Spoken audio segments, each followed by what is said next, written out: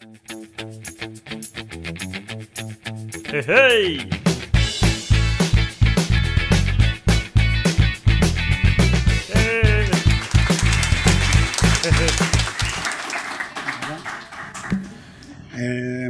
Hi, I'm Ofer. I'm a full-stack developer, and I'm going to talk about creating plugins for Babel and also about compiling domain-specific languages in general. Okay, so think for a second about what would it be like to be able to build your very own programming language, to be able to use your own semantics, your own data abstraction model, or at least to transform an existing language into another language that will be more suitable to our needs. Think that this language of ours could be then compiled and run in any browser or any Node.js environment. So why then? Why would we want to learn how to transform JavaScript? Isn't JavaScript complicated enough as it is without us having to extend it? And well, there are a couple of answers to that. First of all, chances are that most of us are already transforming JavaScript on a daily basis, and it's always a good idea to understand the processes we do regularly as a regular work process. If you have ever written code in ES6, you couldn't have expected it to run on Internet Explorer, for example, without having to transform it first to a safe ES5 compliant code. Okay, so, and another reason that it also makes sense, because if you think about it, the challenges that we are facing in our domains, or our team, or our organization, or our industry, they are unique. They are different from the problems that the rest of the world faces, and therefore we definitely could express them more clearly and more elegantly this way. And lastly, transforming JavaScript can come very, very handy. We can use it for very simple tasks, like removing console log statements from our code, or removing debugger statements. And we could go up to much more complicated tasks that include optimizing our code's performance, reducing our bundle size, reducing memory allocations. Okay, so let us take a look at a couple of very popular transpilers that we use today. But first of all, what is this word transpiler? What does it mean? How is it different than compiler? Well, transpiler is a word that is used in reference to a source-to-source compiler, which means that the translation source and the translation target are roughly around the same level of abstraction. For example, translating C to the C language to machine bytecode would be called compiling, while translating between JavaScript version A to JavaScript version B will be called transpiling. So that's what a transpiler is. So let us look at TypeScript. Okay, TypeScript is a language that Microsoft invented in order to help large projects build more robust code. TypeScript comes with its own compiler, and it compiles into safe ES3 code that we can run on any browser. Let's take another example, also a very popular one. If anyone has ever worked with React, you must be familiar with the JSX syntax. JSX is an XML-like syntax that Facebook introduced in order to help the React developer build a complex tree of React nodes. And JSX transpiles directly into React.create element statements. So one of the special things about this example is that JSX isn't JavaScript. it's never meant to be a part of JavaScript. It's not intended to be ever a part of the specification. It's not a proposal. It's simply a syntax that is meant to be pre-processed by compilers at compile time. Okay, so after we look at popular transpilings, let's move on to the Babel project. So there are several tools that can make this transpiling magic happen. But today, the most commonly used tool is Babel. Now, Babel is most commonly known to us as a tool that enables us to convert or transpile actually ES6 compliant code or ES7 or ES8 into safe ES5 code that can run on any browser. This is what most people know Babel for, but what makes Babel unique compared to other tools is its architecture and the fact that it's plugin based, which means we can create our own plugins and use them to transform our code. Take a look, for example, at this Babel plugin, third-party plugin that we could use. What it does, it analyzes our code, and whenever it sees that we are importing the whole Lodash library, it breaks it down into more specific imports. And this reduces our bundle size, so we don't have to import the entire Lodash library anymore.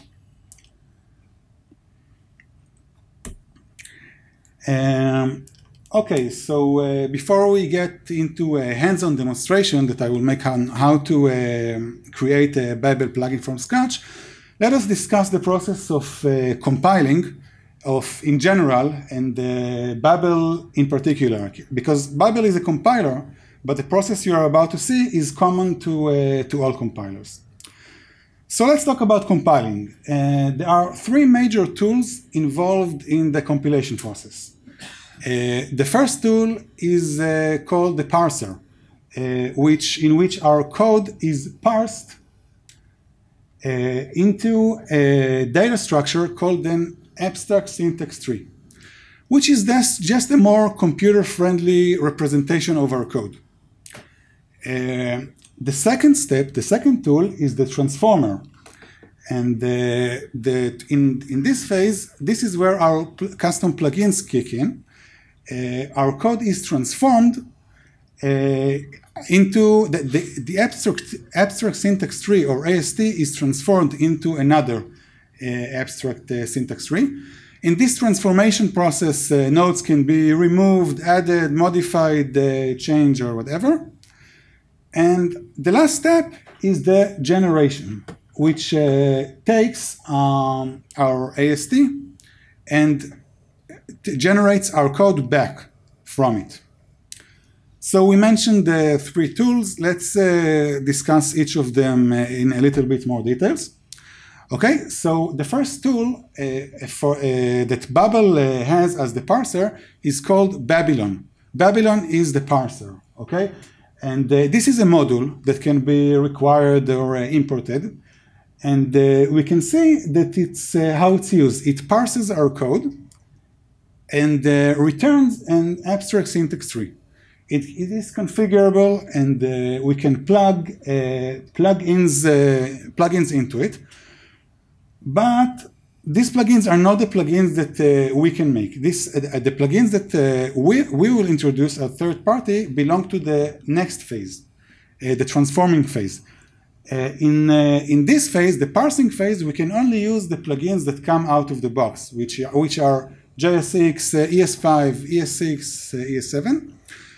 And what this means to us as plugin developers is that we cannot introduce new syntax to the language yet. If we really want to do so, we can fork Babylon, but we can invent new rules and new semantics, but we have to use the existing and supported syntax. The next tool is called, which is responsible for the transforming, is called Babel Traverse. It's a model that you can see that after the code is parsed by Babylon into an AST, the traverse method traverses the whole tree recursively, and for every node it meets, it applies the code within this function. This is how our plugins work. This is how transformations of the AST can happen. And the third tool is pretty straightforward. It's the generator, and we can see that it's simply used to, it accepts an AST or an abstract syntax tree, and it generates our code back from it. Okay, so let us now see how it works hands-on. Okay, we will, or I will build from scratch a new Babel plugin that will do a very useful task. It will remove debugger statements from our code. Okay, so it will accept code in this form and will return the same code but without the debugger statement. Okay, so just a little bit before we get into writing the actual code itself, let us see the abstract syntax tree of the debugger statement and how it looks like and how we need to modify it. Okay, so I will open the astexplorer.net tool. Please hang on. Okay, and here we can see the abstract syntax tree. Okay, so on the left side we see our code, a function with a debugger statement in it. On the right side, we see the generated abstract syntax tree. Okay, and we see the tree up from the top node, which is program, through the function declaration. Let's drill into it and see an identifier of the function declaration, which is called foo. And inside there is a block statement. And if we drill down into the block statement, we can see a node of the abstract syntax tree, which is a debugger statement. And this node is the node that we will have to remove. We will have to change the tree and just simply remove the tree that it will not contain, so it will not contain the node of the debugger statement. Okay, so... Can you put a comment before it? Yes, sorry. We were asked if it's possible to put a comment instead of removing this debugger statement. So definitely yes, you can do much more complicated stuff with Babel than commenting out a code section, and we will see soon how it's done. Okay, so from now let me zoom back and show you the code of the plugin itself before we actually implement it in our code. Okay, so this is our plugin. This is the plugin that removes the debugger statements. As you can see, it's quite simple, and Babel Plugin is a simple function, and this function exposes an interface for something that is called the visitor design pattern, which the visitor design pattern is a design pattern that is used to separate an algorithm from the data structure on which it operates. But to put it simply, what it does, it will traverse the whole tree, and whenever it will encounter a node with a debugger statement in it, it will invoke this debugger statement function and will remove the path, which is the node, or the node, and it will remove this node. So when this when the code is generated back, it will be generated without the debugger statement. Okay, so now I will code it from scratch. We will start with an empty folder. And the first task I'll do is npm init. Okay, so hang on with me for just a second. Okay, let's type npm init. What this will do, it will create a simple package.json file in our empty project. Let's see if it worked. And it worked. Okay, so the second step is we will create the source file with a debugger statement that later the plugin will remove. Okay, so let us just create the source file for a second.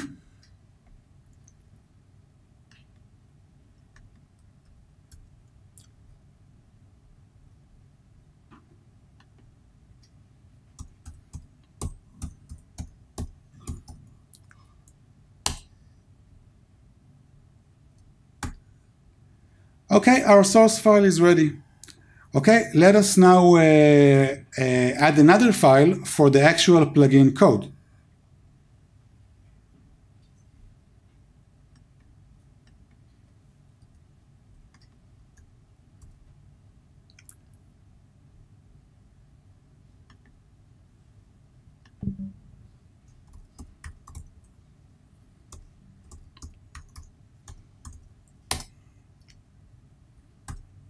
And here is our plugin, which we've seen before. And one nearly last step, we have to install Babel. I mean, without Babel, we can't make it happen. So let us install Babel, npm install.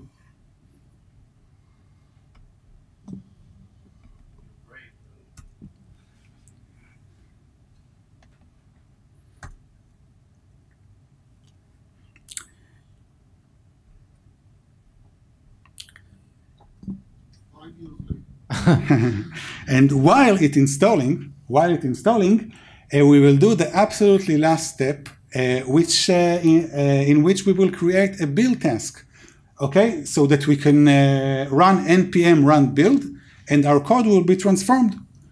So let us go for the package.json file.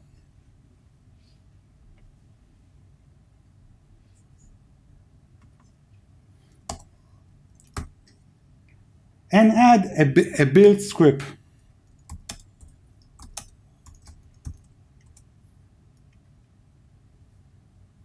Okay, so we have just added this build script, and what it does, it activates Babel on all the files in the source folder, outputs the result into the lib folder, and uses our plugin that we've just created.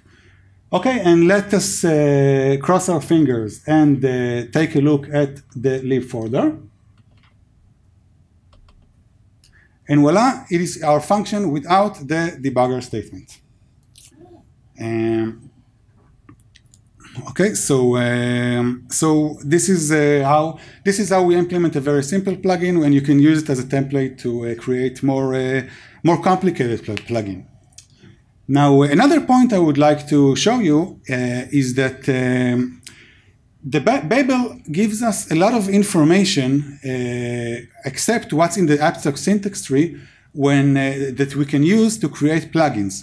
For example, let us debug this plugin for a second.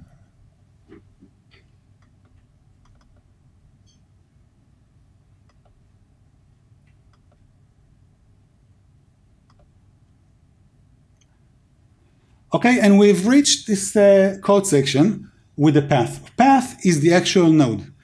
Let us look what's inside the path.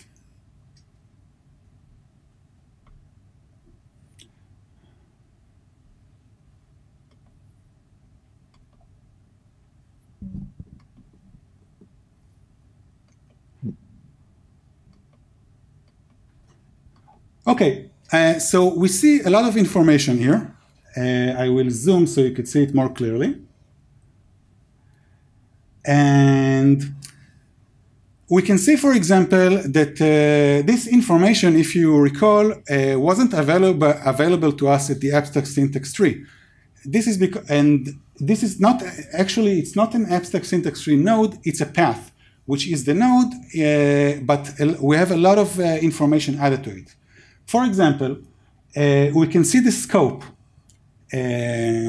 of that we live in, and we can see the parent scope, and we can see the parent scope has a variable called foo, which is the function, and we can see more information about this function, that it is a constant. Now, why do we need this information? Knowing that a variable is a constant is very useful to us in many tasks, the most important task of all is minification. If we know that a variable is constant, we can change its name and minify it safely. Okay, because nobody will change it. So there's no reason, it's a constant, so nobody will change it. Okay, so last but not least, let us see an example of a plugin that makes a very creative use with the scope and the bindings. Okay, this plugin is actually a real plugin, and it's called the Babel Plugin Emojification. And what it does, it's very simple. It runs in a for loop for every variable in scope and changes its name, it renames it into a Unicode. But not just a Unicode that represents an emoji, an escaped emoji. So from this simple code, we will get this code. Okay?